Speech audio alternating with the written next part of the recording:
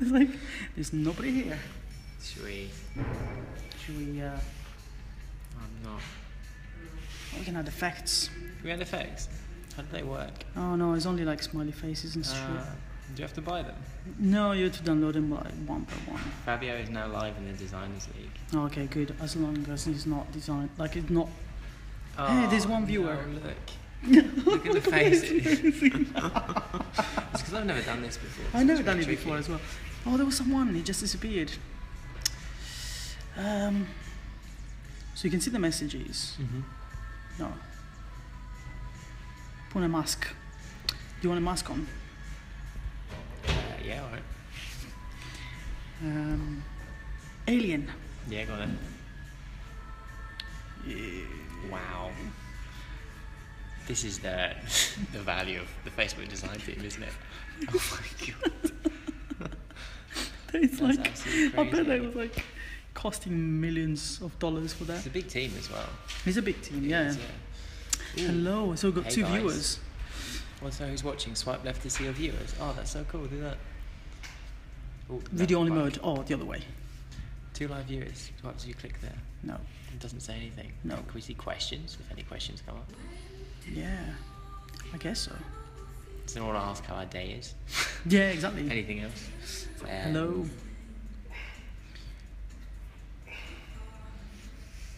That leaves you a message. Sure, let's write a message. Do you want to write anything? Let's see. Oh, Fiona says hello. Oh, hello, Fiona. How's it going?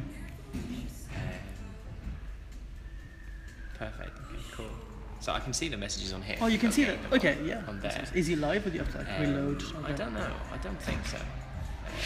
I love the photos so much. I've never used Facebook Live that much before. No, I have So not. it's just got me pulling that silly face. Yeah, it's the first Which is, time. yeah, reason enough not to get involved. Okay, it's like kind of like. So I guess yeah, this is it. This is our Q&A session. This is Q&A. It's like, hey. So anything, there's anything, no questions. anything design related, anything to do with being a freelancer, starting a studio, creating very aesthetically pleasing work. We could show do all the studio a little bit, but we could do, yeah. yeah. So like Let's to the privileged few people watching us. the office. That's the office. Let's see. Do you know what that space is from? That painting, I have no idea what that is. No, I've got no idea. Some Mancunian guy? Flip it back around. I think it's something to do with Manchester. It all is. It must be, yeah. Oh.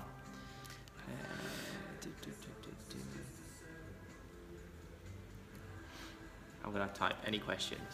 This is so useless Or though, like should we- Facebook. Should we Come on. Should we waffle? Oh, okay, so we can see the comments there as well. Oh, here we go, it's coming up. Congratulations, this is your most watched video yet. That's fantastic It's news. fantastic, yay. You know? Yeah.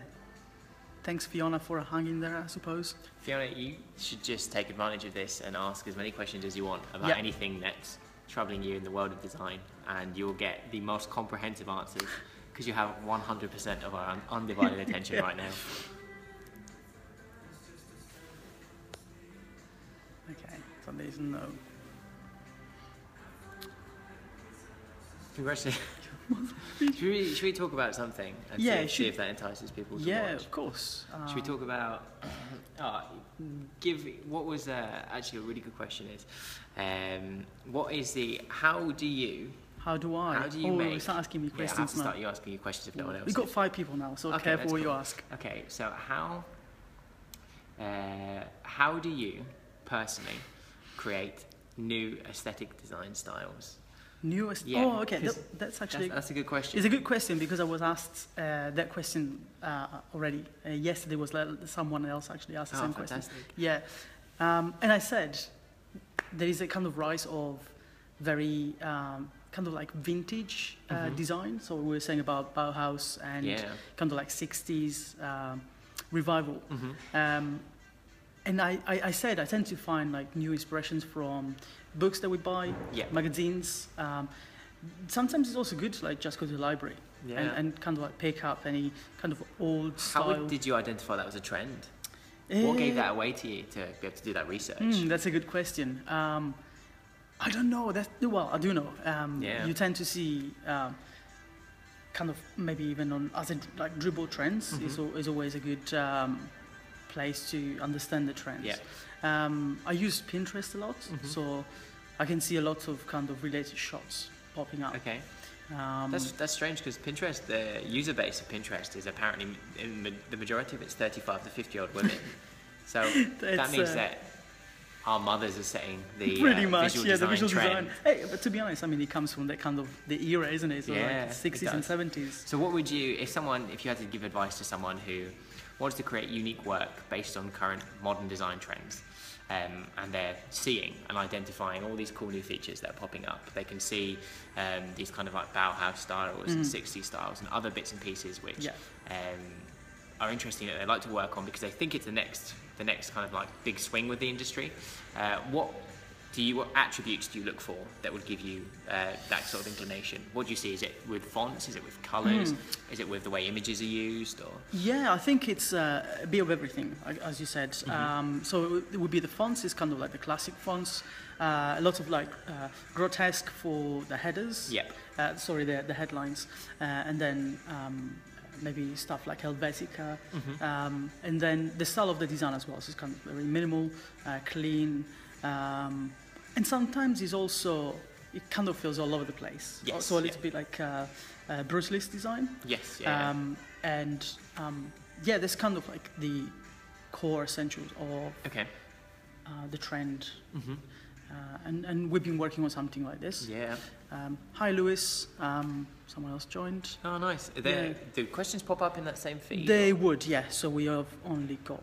Perfect. Well, then I'm gonna keep picking your brains and hopefully. No. Wait. I mean, you can actually insights. explain a little bit as well how you started the design career as well. So I think it's how I started my design career. Yeah, I think that's a good thing. I think it's good. I think it's might be a story for another time. It's like a long story. Yeah. I'm gonna keep picking your brains then. So what would be the key piece of advice that you'd give to? And actually, we'll give some background to this into why you're the perfect person to answer the question. So you're a completely self-taught designer. I am, yeah. And came from a software development background. Yes, I'm Matt. And you spent all of your time, prior to that, really like just dabbling with design, but not taking it super seriously. Yes. And then all of your time programming.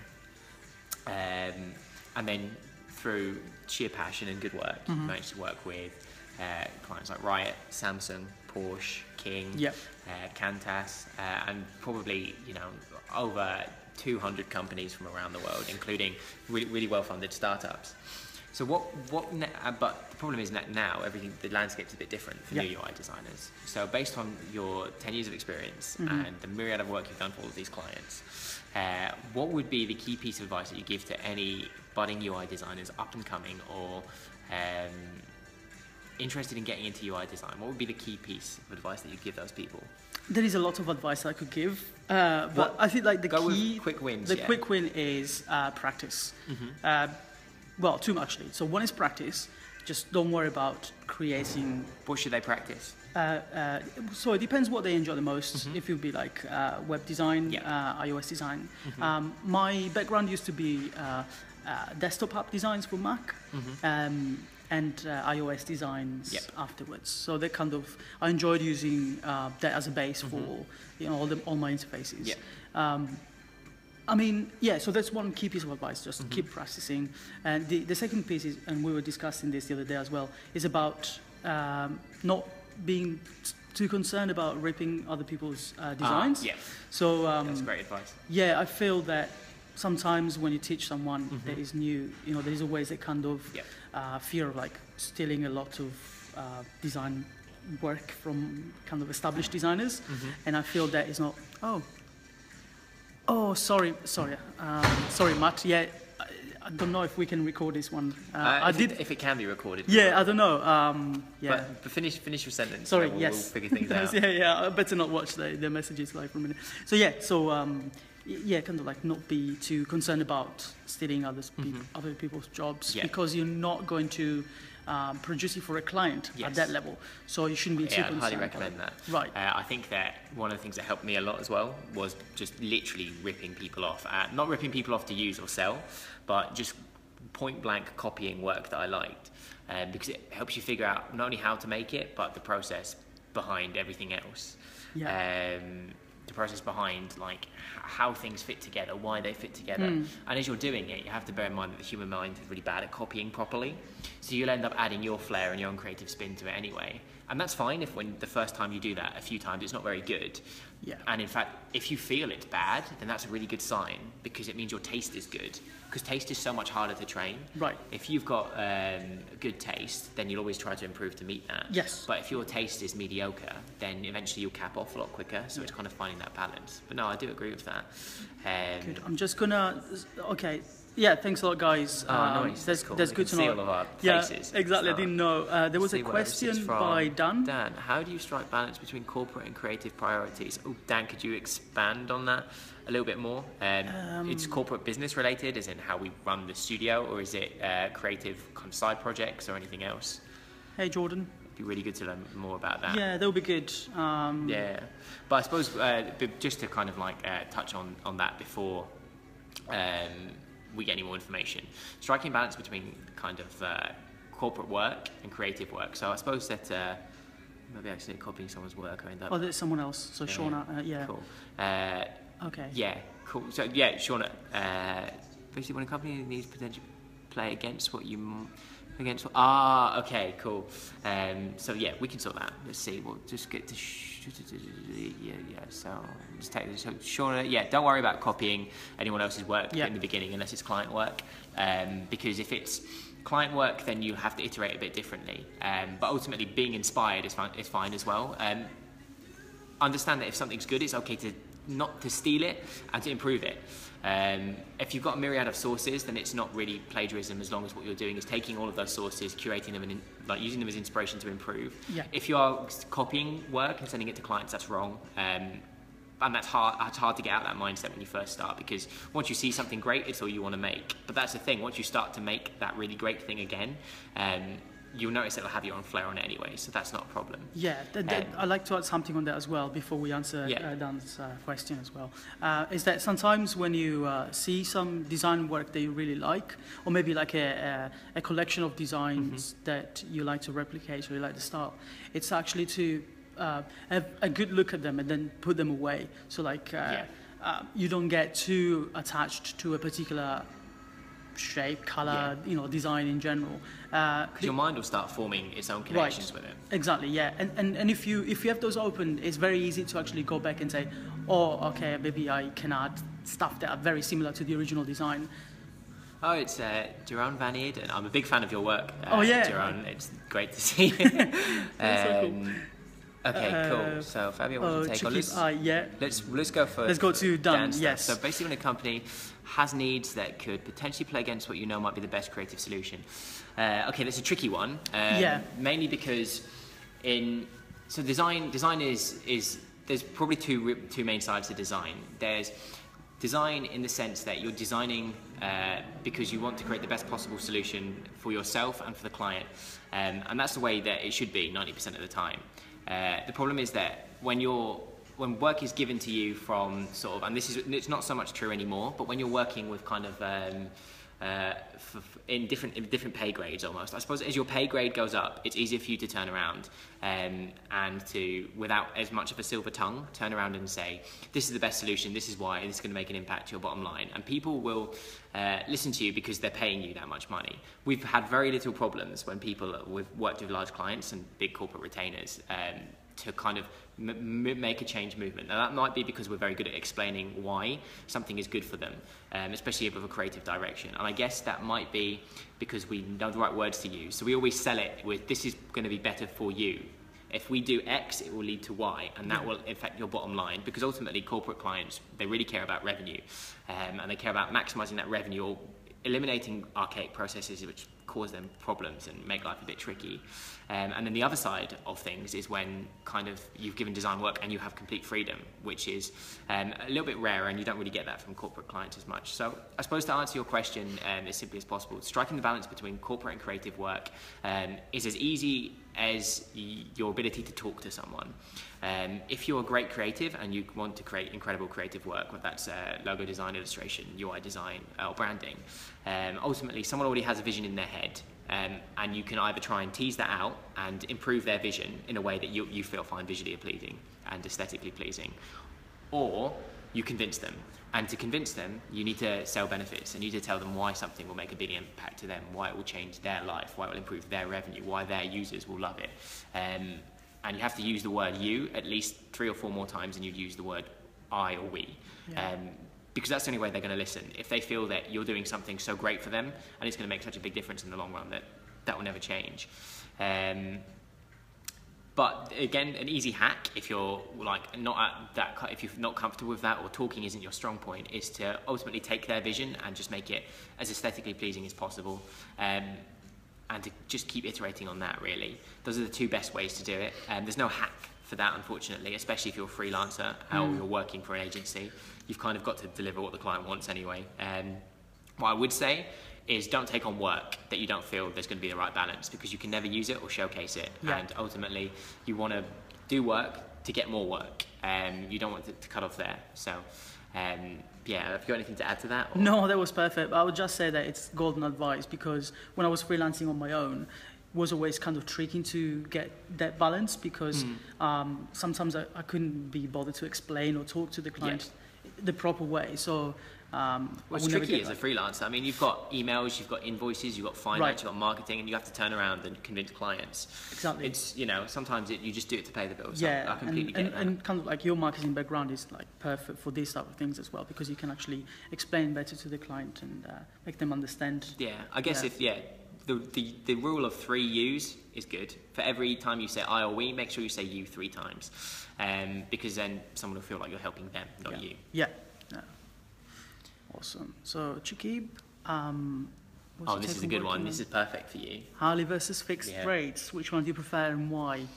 Why is he perfect for me? Because we never work hourly, and you can explain that. Yeah, so that's a good point, because I used to work hourly before when I was freelancing, and then once we started Mikleo, then we kind of understood that probably was not the best way, because we never get the kind of creativity, like creative freedom within those fixed hours. I used to work with a lot of agencies, for example, and many of them would constrain me to do kind of like calculate the time I've worked and it's like a vice. Right. They watch you like a hawk, and the creative process can't thrive without. I mean, the creative process there's a really simple mnemonic to remember it called ISIV, ISIIV, and it's insight, saturation, incubation, illumination, and verification. But basically, what that means is you need to look at lots of stuff, let it sit in your brain, let your brain work on it, and then keep like hacking away at it. And when you're working hourly, it's the assumption that you're just going to do lots of stuff and you're never going to stop, and you're never going to give your brain that time to selectively forget, and then create these really strong neural pathways that allow creativity to shine and work really well. You never find I would say you would really struggle to find a high level creative that would, or like someone like doing really cool stuff that turns around and goes, yeah, I work hourly, mainly because it's tricky to cost in that time where you have to say to a client, I'm going to need 2 hours to go and go to the gym, or I'm going to need an hour here to go and walk around while my brain like figures out a solution. And that's a real part of the process, and people think creativity is this kind of fluffy thing that there's no science behind it. There's plenty of science, there's loads. Oh, there is, yeah. And if you look at kind of like left to right brain neuroplasticity, it all kind of points to the way the creative process needs to work to thrive. And you need time to selectively forget stuff. So working hourly sucks, because if someone's watching over your shoulder and watching your back, and they say, hey, you said 3 hours, why am I paying you an hour of time to walk around and go do this? It's like, because I have to. It's part of my process, and that's what matters. So. Yeah, definitely. And we do spend quite a bit of time just researching on things, and finding inspiration. So that would definitely not work for an hourly project. You should always charge people for outcome. Do value-based pricing. How much does something mean to someone? If someone wants a marketing page and it's going to bring them in £50,000 or $50,000 of revenue, why should you feel bad to charge $1,000 or $5,000 for that page when it's going to get 10x return? It's understanding the value of that and selling the value to the client in a way that they'll be happy to pay it because they know what you're doing for them and the ROI that's going to have. Yeah, and also want to apologize about the shaky video. My hand is dying by holding the phone in this position. I don't know if we can actually prop it somewhere. I can. I don't know. Probably we can stand there somewhere, but I can. Do you want to? I can take the reins. Oh, thank you. My hand is like frozen in this position. It's all right. Who's? Let's have a look. So. Thank you. Oh, that's good. So it comes to stereotypes. Develop a clear path to the bottom line. Oh. Okay. Demonstrate best practices. Yes, cool. Oh, do you want to keep doing it? Because otherwise I'm going to put my finger in front of the camera. Yeah. Cheers, guys. No worries, Dan. Any more questions? Let us know. We're always happy to help. Yeah. So it's Jack. What would you say is the best way to obtain a freelance client base? Jack, do you have any?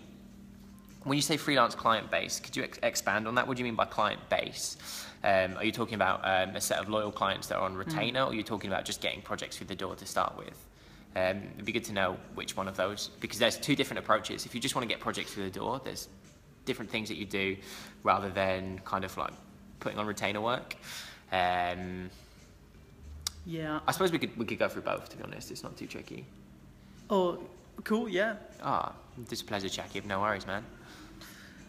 Yeah, I suppose we could go with both. Freelance client base. So if we assume it's two things, it's clients through the door and it's retainer clients, so on an ongoing basis. Yeah, I feel the retainer clients is always the tricky one. It is, yeah. Even ourselves, sometimes we struggle to get back to the same clients. Yes. For lots of reasons, even if they're very happy with the outcome. I'd say that the problem with design is that if you're good at design, you will kind of just getting clients to start with, pal. Cool. Okay. Okay, so the easiest way to get clients to start with is to, and I say the easiest way, it's not that easy, and there's no hack to it. The two easiest ways to get clients are to, one, show your work, and to show the work in places where you know clients hang out. This could be, I mean, if I had to name some places off the top of my head, this would be like Dribbble, Behance, LinkedIn, Instagram. Twitter to an extent. Yeah, you could see if any hashtags pop up. Well, I mean, we've never had much luck with Twitter. No, not really. I've had a few inquiries from there, but nothing like major. Not even like Facebook groups or anything like that. It could be interesting, but when you get like in design circles, sometimes it's designers for designers, and it's a bit tricky to find the client there. But there might be occasions where someone is too busy and would pass along, their own clients or inquiries. Okay. So definitely useful. The second way is to ask, and this sounds stupid, but ask people that you know. Ask, like we've got makeshift iPhone stand, adapters anyway. You can use an iPhone. Works like a charm. Oh my god. Yeah. Probably put it in a mug or something. Put it in a mug. Yeah. Put it in a mug. Can we do that? Have you got a mug? We got the small ones. We could rest on top of a mug. A couple of them. Might do, but we have to stand there. Yeah, well, let's answer this question first. Yeah, of course. The second best way to get clients is to ask. It sounds crazy, but ask friends, ask family, ask people you know if they know anyone that needs help with kind of whatever design work you're doing to start with. They're the easiest places to go because it's not scary. And it'll get you prepared for asking. But ultimately, asking is more than just asking people you know. It's asking other people. It's asking companies that you want to work with or people that you've seen working or that you've seen are looking for what you can do and saying, here's my portfolio, or more than that, asking them what's their problem and how you can help fix it and solve it. That's the tricky thing. Is that most designers don't look at themselves as problem solvers. They look at themselves, as just creatives that make nice things. But everything that design does, aesthetically pleasing or otherwise, makes a massive difference to a business. And you need people to know that. And you're fixing a problem either way. If someone needs design and they already know they need design, then all you have to do is say, well, why do you need design? What sparked that need? Because there'll be something that's triggered that. Yeah. And from there, you can kind of help and support that. But ask, so show your work everywhere where you think clients will be, and then ask people, ask friends, ask family, ask people you want to work with. Look on AngelList, look on job sites, and find people that are hiring full-time designers, and send them an email and say, look, you're hiring this role full-time. I know that it's important that your business gets this help and support now. Is there anything I can do, or is there any way we can work together to fix your needs before you find that designer? Because at the moment, you're going to be losing time, you're going to be losing money, and you're not making the impact to your business that you want to. So is there anything you can do to kind of fix, help, and support that? But that's it. You have to kind of ask to begin with. And once you've got a portfolio and you're putting work out in the right places, it helps a little. There's things like crew.co and things like Design Inc. And a few other platforms which act as curated job boards, so you can kind of just go and apply for like freelance work and get to kind of build a client base. But the problem with that is that there's a lot of competition. So we kind of have a hack on that, and we don't have a lot of luck sometimes. No, definitely. So I'd say ask people and go and meet people, and then show your work as much as possible. Yeah, I agree. It takes time, and you'll have to kind of walk the streets a little, but it's worth it. And it gets easier. Finding your first 2 or 3 clients is a pain, and after that it gets loads better.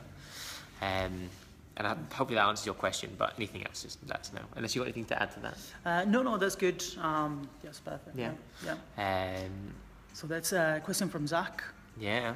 Hey, Nicola. So, if the team you're on falls through and you know people who can help, you bring them on. Do you ever charge a fee for this? So, are you talking about if we're working on a project and we have to bring in a freelancer? Because that's an interesting thing. I don't know if that's ever happened. Yeah. So let me reread that because. So Zach says, if the team you're on falls through and you know people who can help and you bring them on, do you ever charge a fee for this? That's interesting. That is really interesting, because I'm not. Can you expand on that a little bit, Zach? Can you say, just let us know a little bit more about what you mean? Are you talking about bringing freelancers in? Are you talking about if we fail, or just a bit more context? Yeah, exactly. Yeah, because I'm not quite sure. I can't tell off the top of my head. Like I brought on a dev to this project who basically saved the project. Nice, good call. That's cool. So what is about the fee then? So it would be like, would you charge, say your team, your team, if he's a freelance UI designer, the team he was on, I get it. It basically cocked up. Right. And so he's had to outsource the dev work to save the project. Yeah, that's a So that's would a we good point. would we personally charge a fee to the client for that? Yeah, I mean, we probably would. It depends. It's tricky how you'd kind of cost it in. It's tricky, but it also depends on like the time commitment from Zach, for example. Yes. Yeah. So if you have to do a lot of kind of making sure that the developer is doing the right work and implementing your designs, and you're doing a lot of work on behalf of your client, then I feel that you deserve the additional fee that you're going to pay your developer. If that makes sense. Yes, that makes sense. So I definitely depending on the circumstances as well, and also you will not sometimes. So sometimes you have to understand about your client's budget as well and kind of work around that. What if we flip on its head? What if, I suppose, because that makes sense. Say if it's our fault, I'd be less inclined to charge the client. So say we fucked up, or the team we have fuck up, and we have to get people in. Yes. I'd be less inclined to charge the client because it's our fault. However, if the client turns around and it's the client's fault that we've had to bring in external help to fix this, then we'd 100% charge the client before giving them the deliverables. Because it's not fair. You eat the cost of someone else's mistake. If it's your mistake, then you've kind of got to do what you feel is right. If you feel it's right to charge the client at that stage, then do it. We probably, I don't know if we would, because we tend to eat a lot if we fuck up personally. I mean, I suppose if you're freelance, it's the latter case. Yeah, because so if it's the client's fault, I'd always kind of charge. I would definitely charge. Also because it might be easier to eat the cost as an agency, as a freelancer is always. As a freelancer, if you're losing if you're losing, 300-400 quid, that's like the difference between paying rent and not paying rent sometimes. Exactly. So I'd charge the client and I'd let them know why, but I wouldn't make it a surprise, because clients will just lose their mind when they get surprise invoices or they get surprise fees. So it's having that open dialogue and saying, look, this has happened, this is fixed. To do this has had to happen, and that's because this broke down here, and you didn't support this. Like, don't get us wrong, we understand that this is a pain, but we can't eat this cost. So if you want the work delivered, then you're going to have to pay for this. Yeah. 9 out of 10 times, as long as you have an open dialogue, it might not be a pleasant conversation, but if the work is good, they'll pay for it. It's just making sure you don't burn that bridge as well. If they're not a great client to work with, and it doesn't sound like they are, if it's the latter case, then you'll be fine to do that. Ultimately, I would say as well that if they pay for work, although they don't pay for any work that you've created for them, I wouldn't be scared to say that's fine, but I still own all the rights to this work. And I wouldn't if I were you, I wouldn't be scared to open source it, or even kind of like use it. It's like if it's like a web dev stuff, just throw it as a theme on ThemeForest to see if you can make some money back. Yeah. Because you own the work still. For us, it's a bit different because we charge on an upfront basis. Yes. Because we don't like playing accountant and we don't like playing credit controller, so we charge an upfront basis, and we can kind of get away with that because of Fabio's reputation, and the fact that we've got a big client base. But I suppose in the beginning, if you can't and you have to kind of get paid on delivery, then just make sure that the client knows it's like you have to pay this, so it's not getting delivered. We still own this, which, you know, it might be it might have the client's branding and stuff on, but you can always reskin it and try to kind of recover your loss somewhere else. But yeah, anything else to add? Definitely, no. That's a good point. I was just kind of thinking about payments and clients, and I was thinking, even if you're a freelancer, just make sure that you do charge something up front. Always, yeah. Yeah. Always, at least half. At least half up front. Because we've been burnt so many many times. We lost in 2015, and just around Christmas time, we lost $5,000 from a project that we'd pretty much already done. Yeah, I agree, Aaron. Yeah. Yeah, always take a deposit. Yeah, that kills that. That's happened loads. We worked with a client in India. They paid us the deposit, but and then we still managed to do all the work, and then they just were like, yeah, we're not paying for it. Yeah, this is like and that's why we kind of started making sure that we do charge most of the project up front. Yeah.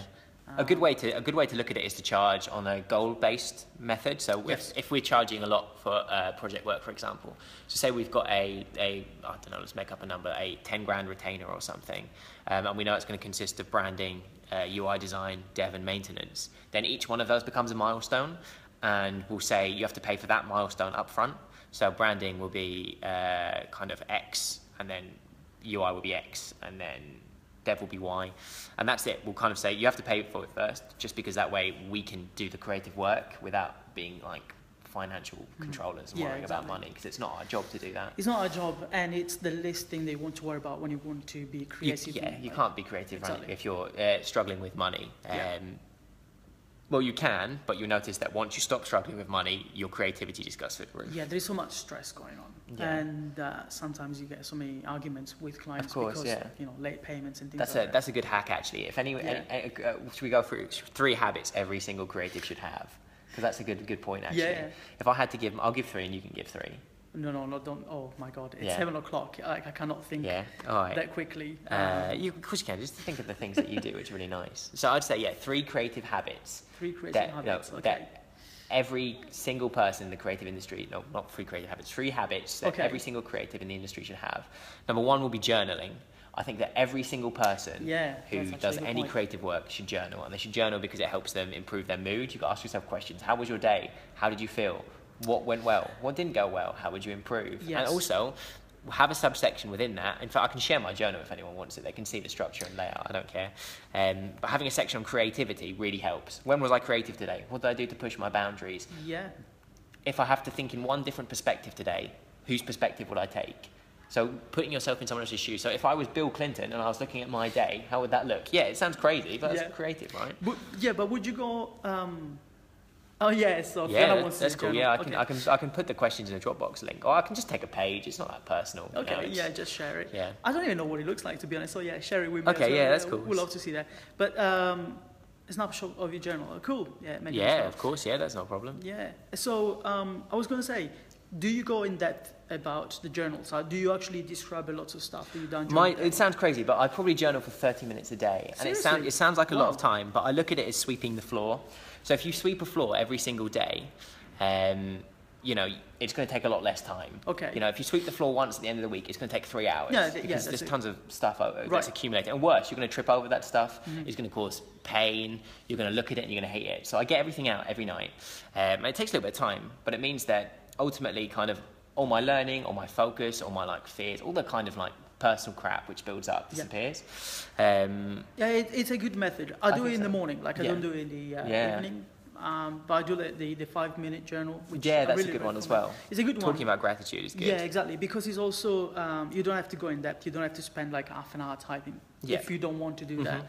I used to use day one. I still use day one. Yeah, you do. It's fantastic. It is fantastic, but sometimes I just cannot be bothered to just write anything. You know, I just don't have that kind of structure to say, okay, you know, answer these questions. And that's because you're not sweeping the floor enough. Oh yeah, it's the second habit as well. So we've got journaling. Well, there is Aaron as well. Function over visual design. Yeah. Oh, we can get to that. That'd be fun. Okay, so.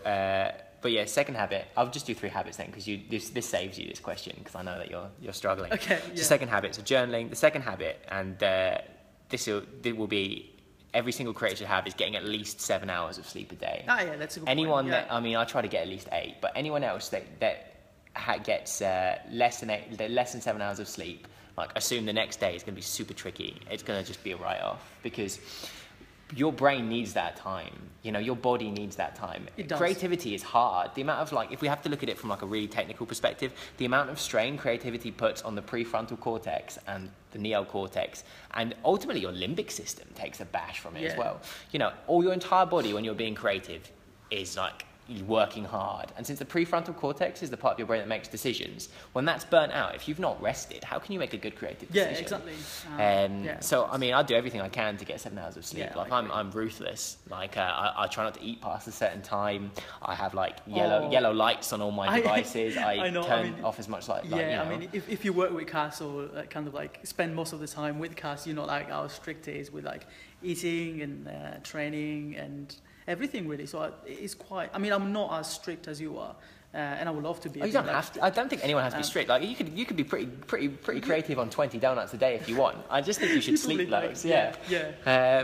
But yeah, no, I do agree. So journaling, sleeping, and fitness as well. Fitness is good, but it's not for everyone. It's not for everyone. You know, some people like a little bit of like. It's not for like it wasn't for me, to be honest. I definitely think everyone should walk, but I wouldn't say that's that kind of. I think that would just come with sleeping more. I think that if you sleep more, you feel happier for it, and you want to kind of walk around a bit more, just because you've got more energy. But journaling, sleeping, and the last one I'd say is is to just freaking is to create a. This is a really good one. Is to create a themed learning plan for 12 months. Yeah, that's a really good one. So every single month. So write what you would like to learn and do everything you can to learn that one subject in 1 month. So for me, I themed the entire year. So from January, February, March, April, May, June, every single one of those months has like a word underneath it. And it will be, for January it was sketching. I wanted to learn more how to do more kind of still life and kind of real portrait sketching, because I knew it would impact my the design process a lot more for me, because it would help me understand more about white space, Gestalt theory. It would help me just see things in a more beautiful way. Yeah. So I bought sketchbooks, and then I bought books to teach me the sketch, and that's all I did for a month. And it made a massive impact, and I've been doing that ever since. And every single month I've learned something new, which has changed the way I think, shaped my brain in a new way, so neuroplasticity, and it's connected old pieces of information with new ones, and suddenly I've learned loads. So yeah, those are three habits all creatives should have. They should be willing to journal, sleep well, and then theme what they want to learn, and then just tunnel into one thing, work just 1 month at a time, get super deep, do super cool stuff, learn that. And then the thing is, I don't know enough about sketching even now, which means that in another month's time, like for next year, I might repeat the same thing and learn loads again. Yeah, exactly. Like I've learned to do branding, illustration, and admittedly I'm lucky, because I've got a lot of resources with the studio and stuff, so we could pay like really like respected logo designers and illustrators to teach me and stuff, as well as books.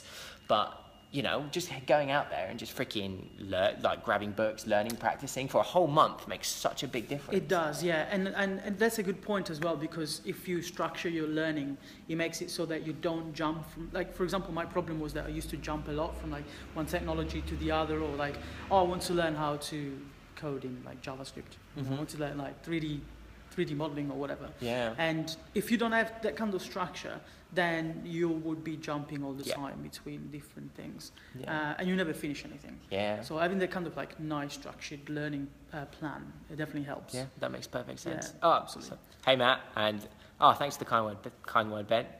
Kind words, Ben. Hopefully that's been of some use to some people. Yeah, so there was a question from our function over visual design, 60-40. Ooh. That's I know, functional and visual design.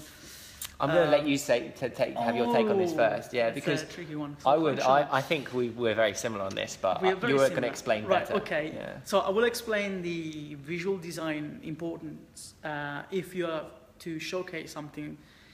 So this works a lot when you work on a project with a client and the outcome is not what you expected, or maybe you design something really cool and the developers messed it up. So you cannot showcase it because you're not very proud of the results. And I feel that kind of like visual design kind of, remaking the design or kind of posting the design with the original style would help a lot, getting a lot of like likes and views and things like that, and attracting new clients. But yeah, so function of a visual design, I don't know, I mean, you can add something else. So I kind of went... no, it makes sense. Okay, so function over visual design.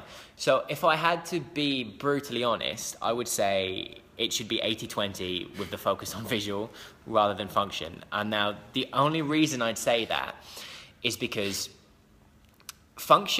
people really heavily over-engineer things. So it's tricky because UX makes a lot of sense to us because we're self-taught with it. But for experience and function with something, ultimately, to an extent, it's common sense, and I feel that there's diminishing returns. So if you spend 60% of your time on the function, you're unlikely to get 60% of the results that you want. People are very visual creatures. And there's tons of ways that you can kind of test this on yourself. So if you want to remember or learn something, for example, instead of thinking in words, think in images, and suddenly things stick a bit better. So if you wanted to, if you want to remember, say, the Japanese word for, see you later is matane. Matane, right. Yeah. So matane means nothing as words, but if you suddenly break it down into Matt with a tan on Annie, like, that's a funny image. Your friend Annie is sitting on there's a mat with your friend Annie on and she's getting a tan. That's some matane. But that's a funny visual image and your mind will start to stick with that. Now, it's the same when people meet someone for the first time. It's the same when someone sees something for the first time. The aesthetics make such a large impact that you don't get the same returns that you would if you spent the majority of your time or more of your time on function that you do if you get more of that on form and aesthetics. So you get a much bigger ROI for it. And more than that, we're big believers that the way something looks is very, very intrinsic to the experience itself. It's why if you walk into somewhere like Gucci or Tiffany's, you've got the actual things that will stand out to you are the fact that there might be a security guard at the door, that the mannequins look different, that the clothes look different, that the store is laid out differently. Now, from a functional perspective, they'd probably make more money if they laid it out in the same way as Tesco did, but that would distract from the experience. If they laid it out in the same way, but that would detract from the aesthetics. And if that detracts from the aesthetics, then suddenly the perception decreases. And like Fabio was saying, even though a website that you've designed can look fantastic, can look a bit crappy but function really well, but you've designed it fantastically. The problem is that people aren't going to look and say, this is a really robust website. I can tab to everything. I can't break it. It works on every browser size, but they're going to focus on the crap that we need to focus on, like how tight is the line spacing? Are the elements pushed far enough away? Does everything feel homogeneous? So we spend so much of our time on aesthetics because aesthetics make such a massive impact. Yeah. And Apple get away with this, you have to remember. Apple are very much, they kind of spend a lot of time on function, but nowhere near the aesthetics. They spend most of their time making the iOS interfaces look fantastic. They spend a lot of time admittedly it's product design, making the kind of MacBooks look nice. Yes. And that sells. It sells because that's kind of what other people see, and it's an extension of themselves because it's visual. Admittedly, when people do make functional improvements, it does help. But I suppose if we had to choose, it would be at a push 70-30 in favour of aesthetics. And that's just because that's just how humans are. And there's just diminishing returns when you focus too much on function in comparison to form. And, we're big believers in good UX and good function. But you don't need a huge amount to achieve that if you already have kind of the knowledge base. And it's not too hard to learn. And I know that sounds very kind of nonchalant, but visual design is so tricky. Like, something aesthetically pleasing is very difficult to create. It is difficult, yeah. It's also based on, the brief and whatever. But yeah, I agree. It does. I think we do work mostly on the kind of like visual side. And to be honest, with designers anyway. So we worked with a lot of UX designers, for example, where we were kind of more functional on the functional side, and that makes sense, But at the end of the day, with designers, we want everything to look nice and obviously functional, but that kind of aesthetic addition makes a big change. I don't know what's happening. We just set this place on fire. I mean, it sounds like an alarm, but we're here. We've been here the whole time. Yeah, shall I open the door just in case? I mean, you can open the door. I don't know what it's going to do. Right, sorry, people. I think we're just running off now, while we've accidentally set the place on fire. No? Is that going to be a really annoying buzzing noise? Run! Oh, wait, oh, is it in the... Oh, what have we done? We have to cut this short now, because otherwise everyone's going to have to listen to a stream that's just Alarm City. I can carry on talking. So yeah, apparently we're now intruders in our own office, which is fun. Cool, but window, use it. But does that answer your question, Aaron, in how we kind of work? I know that it's very controversial, and it might not be the same way that you might be used to working, or someone else might be, but that's worked for us, and it's a solid methodology that kind of, if it isn't broken, I'm not going to fix it. But by all means, you tell us we're wrong, because we love hearing other sides of the story. We could, if we could get a 10x return from focusing on function instead of form, then we're up for anything. We could actually go to the office. There's no... I think, how long have we been on the stream? So we've been 15 minutes. 50 minutes. So okay. Should we... Well, we could move that way. Do you think it's still going to make a noise? No, there's no noise. Should we... It's actually in the cabinet. Okay, well, let's just... They can see a little bit of the... Do you want to... Oh, yeah. Yeah, sort of. Like, there was a big argument in uni with it. Oh, okay. I mean, you're not wrong. There's just different approaches, I mean... Look at us. This is like Cribs now on MTV. Yeah, I mean, you're not wrong by any stretch. It's just a different approach. We could sit in the office. Yeah. There's a little sign. Is it upside down or backwards? And then there's our learning shelf. There's a lot of wine and beer, but we don't really drink. We don't really drink that. And then some books that we learn. And I was doing some logo work earlier, so inspiration everywhere. Cool, should we just sit down? We can do a couple of questions. And definitely. Yeah, this is fun. Call it a day before everyone loses their mind. Yeah, especially if we get kicked out the building for like security reasons. For breaking in? Yeah, exactly. Jesus. Okay, so any more questions? Or should we waffle on something else and then sign out? Yeah, so it's like 10 people watching us, so like thanks a lot for Should we talk? Should we I suppose if there's no questions, we can talk about what we're doing with Vossier. Yeah, definitely. Yeah. Okay. So yeah, kind of to premise everything we've talked about now. If you're interested in why is that faces? If you're interested in learning more about UI design and kind of a holistic approach, about kind of hacking away at things and working in a visually pleasing aesthetic way, putting less emphasis on function. But when you say it's provided in a sense, meaning you said it's an emotional thing, but that's what gets people to make them buy. I was thinking in terms of... Oh, there is more. Yeah, see more. This is going to be fun. Oh, that's nice. Oh, I still cut it. Can you think in terms of deco? No. Okay, so when you say the aesthetic experience you provide is functional in a sense, meaning, yeah, I mean, it is. Yeah. And that's what I suppose that's kind of the message we're trying to get across in a diluted sort of way.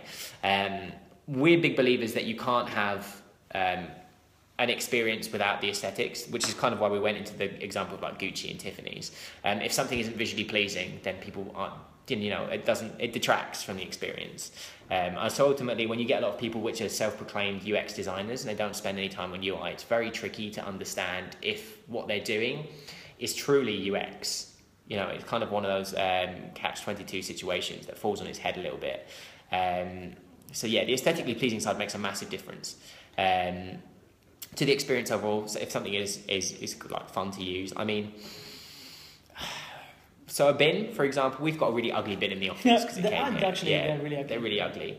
Now, we don't like using it because it's ugly. It works, but it's ugly. Now, we would spend more money, and this is just us because we're hippies, we'd spend more money on a nice bin, which the function wouldn't change in any way, but the way we interact with it and the value we would get from that product would feel like it's more because it's aesthetically pleasing, and it kind of fits with... bear in mind that a good person to read into this was Edward Bernays. Edward Bernays created the American dream and consumerism, and he created the idea that possessions were an extension of someone. So when you buy something, it's an extension of yourself. It's not really, you're still you, even if you don't have an iPhone, a shirt, and a pair of sunglasses. But you feel like it's an extension of you. So by having a nice looking bin, it would be an extension of me and Fabio. Hey, Tom. Yeah, we're going to sign off soon. If we had a nice bin, it'd be an extension of me and Fabio. So, in consumerist nature, the aesthetics extend from us. You buy nice clothes because they suit you. I say most UI design comes from the day, in my opinion. Whereas the text/content and it's easy to consume is the most part. Typography makes a very big difference. It does make a big... It makes a big difference in graphic design. I was going to say, it depends on the context. Yeah. Like, it depends on what project you're working on. Sometimes you're restricted as well. Yes. Maybe not so much nowadays, but you used to be. I suppose any typography can look good as long as you can use it in the right way. So even Comic Sans looks great in the right places. I mean, people give it a lot of stick, but it's a nice font. It's out of context. It's out of context, yeah. It's like Open Sans will look like crap if you put it on a dinner menu. It's not designed to be sat there, kind of like used in print. Really, it's like a web font, isn't it? Exactly. Exactly. There is a kind of crossover recently, and we were talking at the beginning of the video. It was when we were saying about kind of like 60 design, where there is a lot of like crossover from print design into digital design, and the actual fonts do make typography makes a lot of difference. I definitely agree with content. So content, the power of words, as long as they're reinforced with visual images or they can create visual images in someone's head, is incredible. You can never stop that. I mean, freaking Donald Trump managed to win the US presidency by using words, which says a lot because he is neither aesthetically pleasing or morally pleasing. Don't go into politics. But he did so because his words were very good. And a lot of people that have managed to get into power and do crazy things have done so because their words are good. You buy things because of words, really, more than anything else. If you're listening to the radio and someone makes you buy something, it's not because, you can see it and it's an extension of yourself and it's aesthetically pleasing. It's because freaking the words are really good. So if you want a good lesson on selling to people with words, listen to the radio, or ultimately read something by David Ogilvy. He writes a lot of cool things. The Boron letters are really good for learning about words, but content is very important. And then if that content is presented nicely, it's even more important. I've seen people on Medium write articles that aren't Medium famous. I mean, that's a terrible example, but they have got maybe sub 1,000 followers, for example, and they can write something with no images, nothing else, just really good content, and it will go viral. Text makes a big difference. What would you say the biggest difference for mobile design patterns between teenagers and other people? I've got a project coming up for teens, and they seem too hard in terms of aesthetics. It is tricky. I mean, there is a good example, which was Snapchat. Snapchat is a really good example. Just look at, the easiest way to see what people expect in terms of aesthetics is to look the apps they're already using. If they're millennials, they're all teenagers. They're likely to be using Snapchat. They're likely to be using Instagram. They're likely to be using Facebook. And although they're not the most visually pleasing examples, you can go deeper. So if someone uses Instagram, see what the recommended apps are on the App Store, or the recommended apps to complement Instagram on Google. Is that like VSCO? Is it Enlight? Is it those kind of apps? Because once you know what they're using, you know what their expectations are. Because if you're designing something, for example, we designed and we're building, and at the moment, which is coming to the point where it's live, like a competitor for Airbnb for a client. Like, it's tricky to do because Airbnb looks great, but we know someone's minimum expectations basically. And that's the kind of thing. If you know what the users you're using, what the minimum expectations for the app that or the product that they're using are, then you can design with that in mind, and you can design better, which is the important thing. So look at what they're using.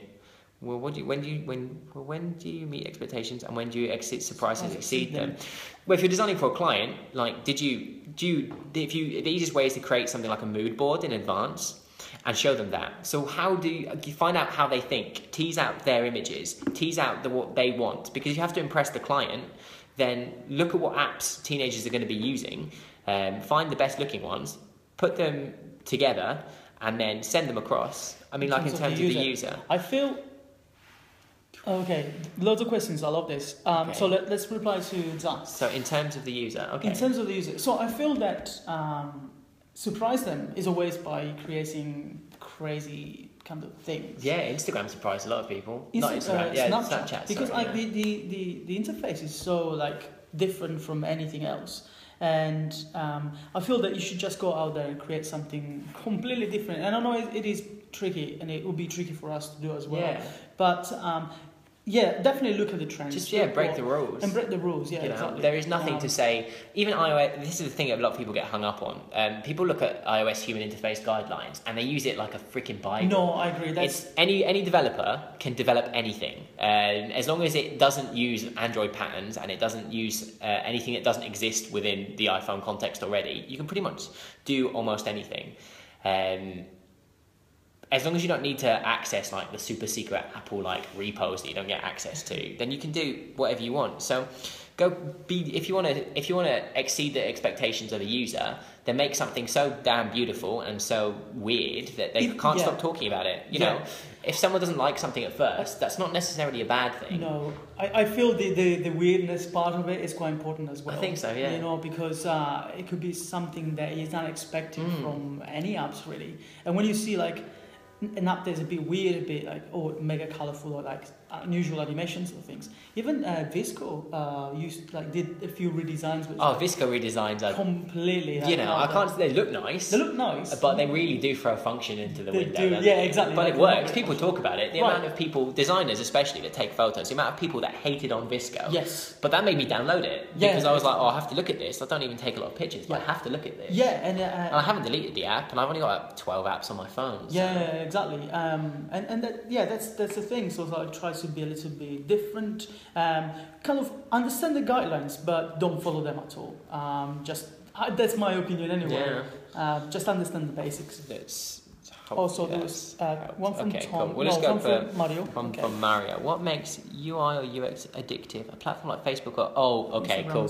There's tons of interesting science about what makes apps addictive. And there's a lot of good books that explain this much better than we could. Yeah.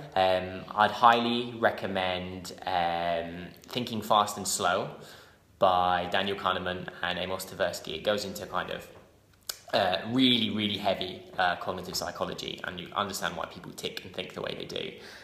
Also, there's Hooked by Nur Eyal. Hooked is really good. Hooked by Nur Eyal is a very, very good one. There's Drunk Tank Pink by Adam Altessier, is it? Yeah, there is a Brain as well. I've been reading.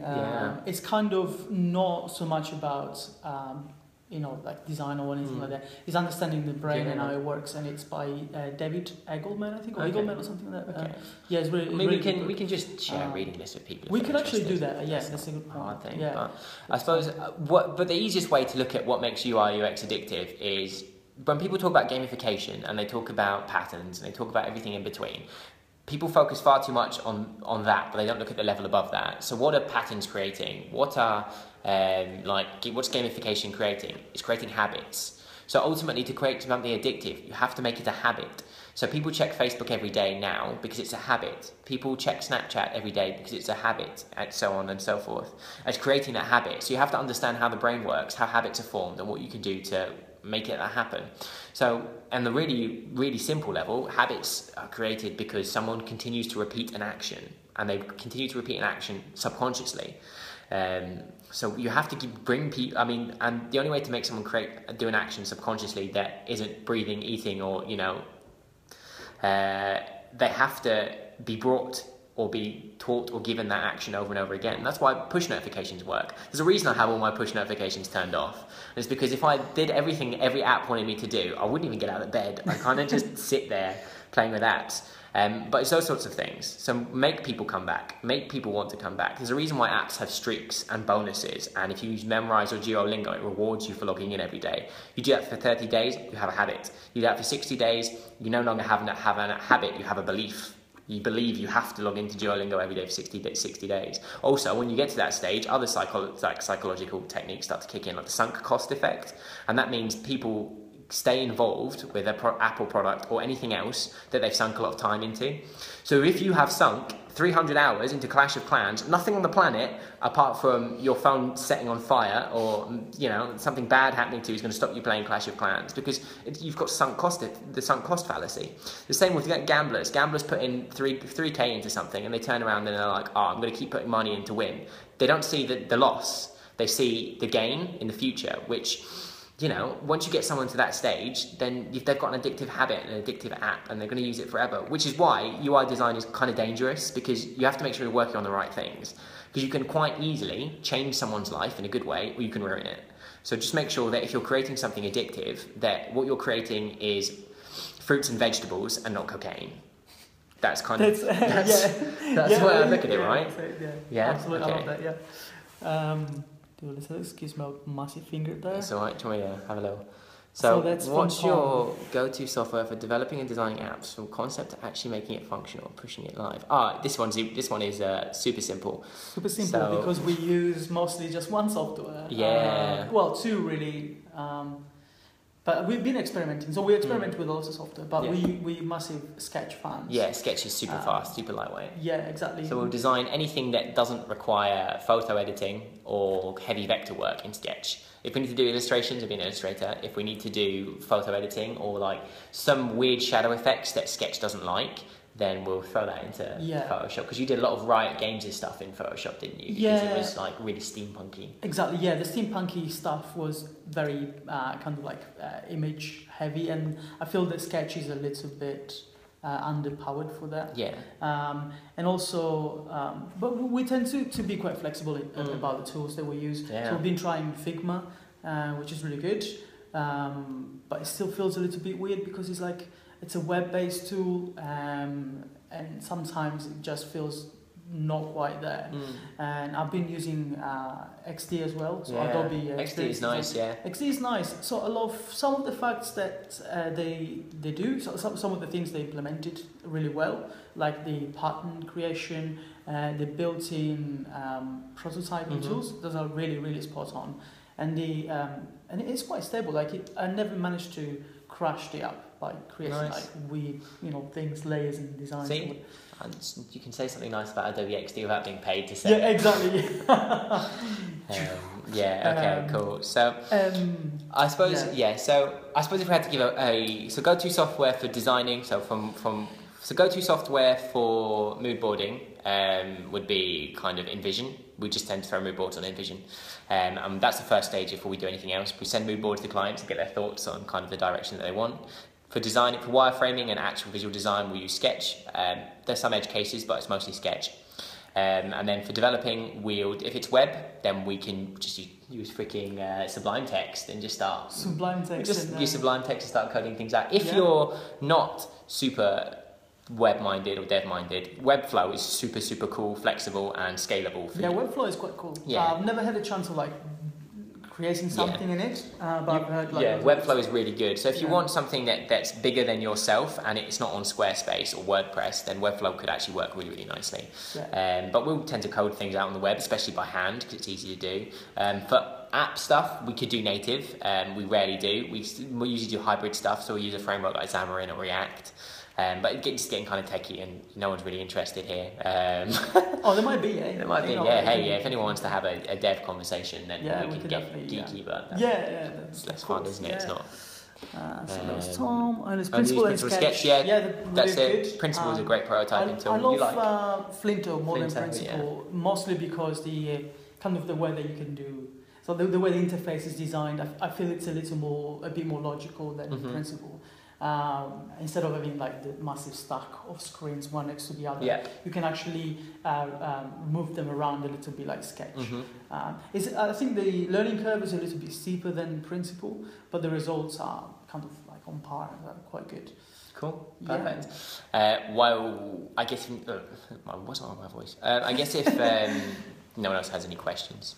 You can do crazy stuff in Principle. I mean, I know a few very famous designers working with some of the biggest studios in the world that swear only by Principle, and they've created mock-ups for Snapchat and like similar companies. Even Apple, they do this internally. They use Principle. It's good. We've got no qualms with it. But I mean, if there's no more questions, then we'll like gently talk a little bit. We'll just do gently plug Vossier, which is the free UI design tool we've created. Which is all it is. All it does is send you weekly briefs with all of our source files to kind of learn more UI design. It's really holistic. You just hack at things. So you get a brief with all the art direction, all the heavy lifting. All you have to do is create some concepts, share them with friends. If you send them to us, we'll give you feedback on them for free as well. Like I said, we just want to do something nice for everyone. So Vossier doesn't make any money at the moment. We just teach people cool UI design stuff, give feedback. All the feedback comes from myself or Fabio. We give you our source files, which we want you to steal. Please use it for client work. Please reskin it, repurpose it, and make some money off of it, because we don't, and it does take hours to do still. So use it as much as you can. If nothing else, sign up, because once you sign up, you get all the free source files. We've got a collab with Opera, which is launching at the end of this week. And Opera are doing some cool stuff with design at the moment. So it'll be a good challenge for some people, especially if you're not actually a UI designer. That's the cool thing, is if you're a cool illustrator or you've got a background in graphic design, you get a lot from it as well. What's it called again? Vossier. I can type it in the chat. Should be able to, because I've got the Italian keyboard. I'm basically going to correct it to something. Please. Oh, there you go. Okay, it's called Vossier. That's the blue one. Invia. Hang on. Com. So if I just send that there. So just that's it. Like I said, please go on there and steal all of our source files and use them for client work, because we can't, because we've given them away to you. Steal them, repurpose them, hack away at them. It's a nice gesture, and we're going to be producing some UI kits and other bits and pieces. We're tempted to do a course as well. So I mean, it would be great to hear from the guys. I mean, I don't want to use this as market research. No, absolutely not. Thanks, Tom. But I guess this is the last call. If there's no more questions, you've got a few comments. 50 comments. That's nice. That's right. Nice.